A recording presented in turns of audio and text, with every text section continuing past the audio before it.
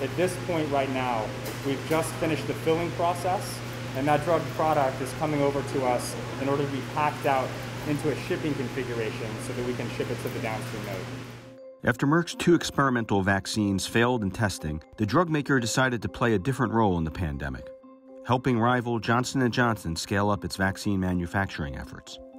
That really created a nice opportunity for us to start a collaboration with Johnson & Johnson and be able to leverage their COVID vaccine product and be able to add capacity by leveraging our line and our team. Kim DeZura is the plant manager at Merck's vaccine manufacturing facility in West Point, Pennsylvania.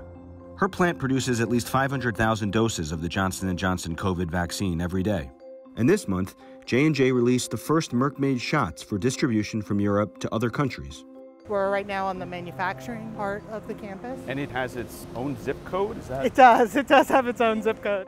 Public health experts consider the J&J vaccine key to protecting underserved communities around the world.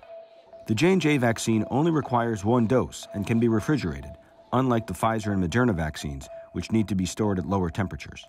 So how did Merck's West Point plant prepare for this immense operation?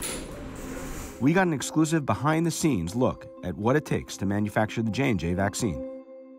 So what's actually happening here at this plant? The relationship between Johnson & Johnson and Merck have really two parts.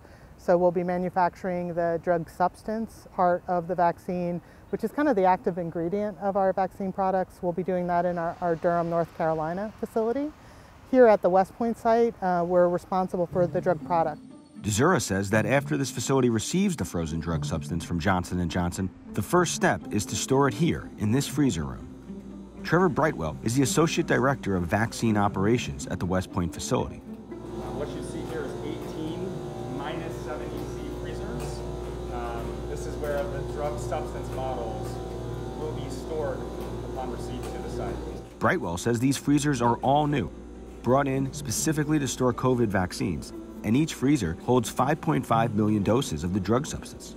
Your typical freezer in your house might be running at -10 degrees C. These are running at -70. Okay. And so with these type of products, the colder that you can keep it, it maintains the quality of the drug substance. When the drug substance is ready to be put into vials, it is moved to the filling facility.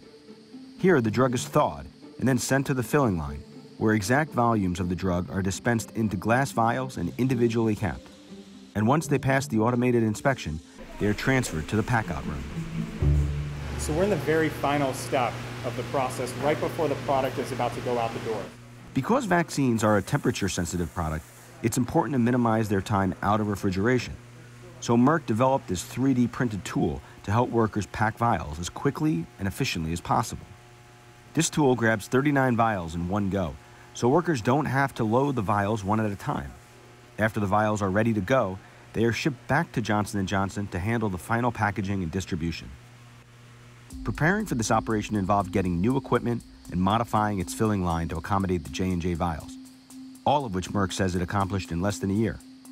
How long does it normally get ready to manufacture vaccines and do this process? Typically, if we're bringing in a new product to a filling line, it might take, a year or two to be able to really go through all the qualification and the transfer details.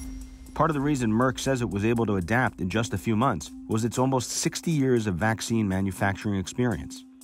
We have a long history and a lot of different types of vaccine products, including, products that are pretty similar to the Johnson & Johnson products. So it really helped us to be able to adapt our current procedures quickly. Another reason is that Merck received help from the U.S. government. In March, the Department of Health and Human Services said it would spend $105 million to help Merck upgrade its facilities. A typical part for a filling line may take months to receive, and we were able to turn that around in sometimes days and weeks. DeZura says Merck plans to continue partnering with J&J until the pandemic ends or its manufacturing capabilities are no longer needed. I think all of us have been touched by the pandemic, and so the ability to really contribute a potential solution for that is just really remarkable.